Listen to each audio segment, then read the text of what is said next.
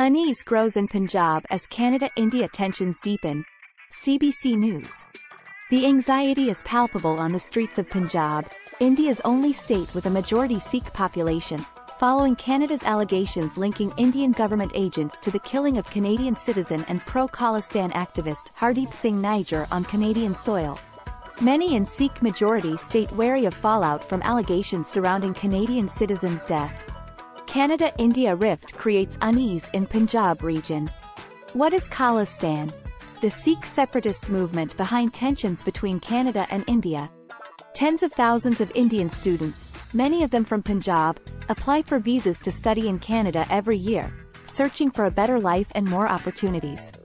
Visa processing suspension causes worry. Our thoughts are filled with fear over what will happen in the future, Guman said. The tension is so high and everyone feels depressed, like me, she said.